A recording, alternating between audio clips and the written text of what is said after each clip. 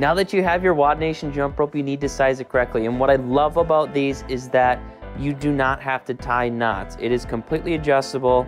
All you need is an Allen wrench that comes in this little baggie and a wire cutters. And you can adjust it to whatever size you like. And what's nice about them, it comes with an extra cord as well, so you can easily swap it out if it gets worn out or you cut it to the wrong length. So my favorite way to adjust the jump rope isn't by putting your foot down here and going by the armpits, although this will get you pretty close.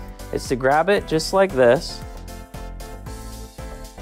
and then go into an actual jump rope. And you want it just to barely tap the ground with your elbow here at your side. And if there's a long drag, that means that you have it too long and you need to shorten it up. Then all you're gonna do is just snip it off and then put on the rubber end caps.